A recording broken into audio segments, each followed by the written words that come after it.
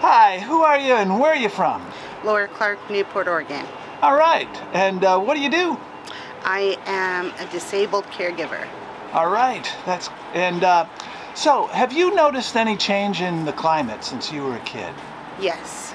Like what? It seems to be getting hotter.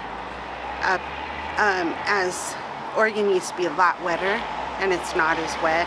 And California and Oregon both have had major droughts and a lot more heat. Right.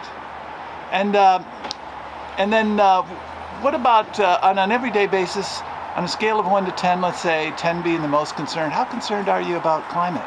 I am pretty concerned, so probably about an 8 or 9. Wow. And given that, are you optimistic or pessimistic about the future?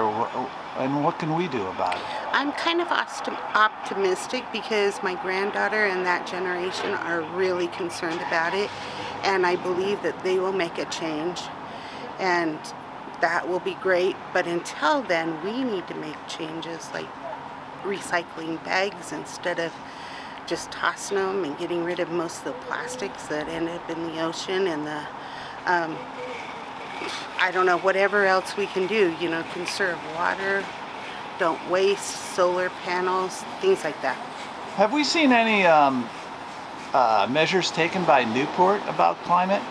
The only thing I know is that there's a surf rider, and they measure the ocean and keep an eye on the ocean and the plastics and stuff like that, but I'm not sure about any of the others. Very good. Hey, thank you very much on the 16th of March here in Newport, Oregon. Thank you. You're welcome.